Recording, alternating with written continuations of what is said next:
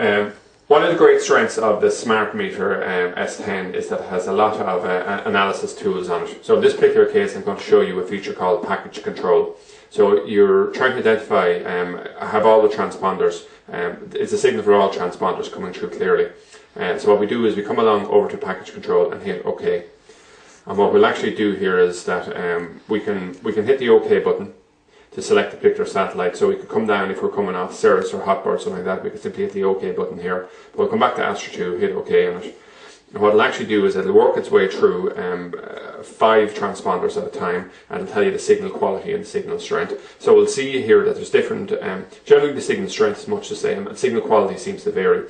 And that'll generally come down to the fact that it could be picking up off a transponder on Eurobird, which is close in the sky to the Astra 2, or maybe the footprint of that particular transponder is somewhat different.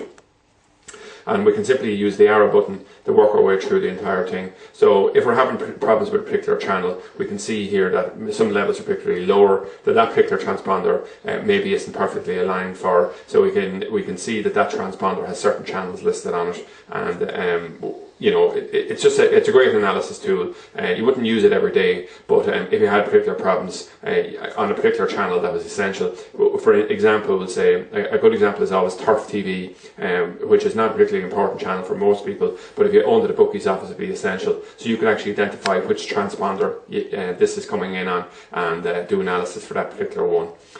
So that's it from beginning to end, the package control feature of the SmartMeter S10.